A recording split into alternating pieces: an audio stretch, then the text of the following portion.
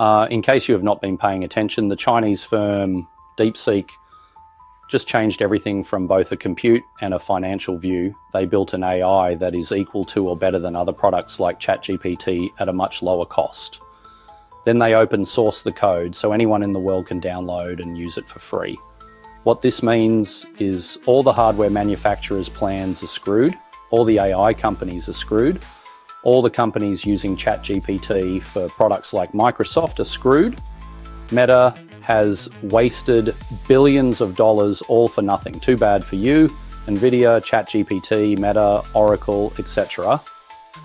Considering the US stock market is being held up by 7 big tech stocks on the promises of AI and is now horribly, massively overvalued relative to the mere 5 million this new open source model cost to train, I'd say the US stock market will very likely take a massive hit this week as a result.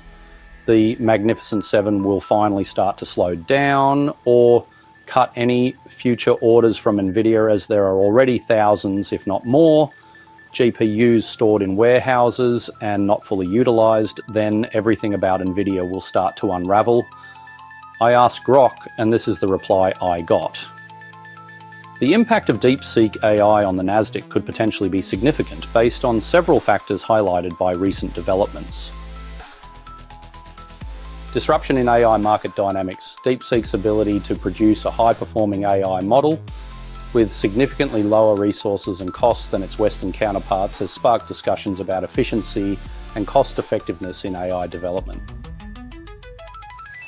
This could lead to a re-evaluation of investments in large-scale AI projects, potentially affecting companies with high R&D costs in AI.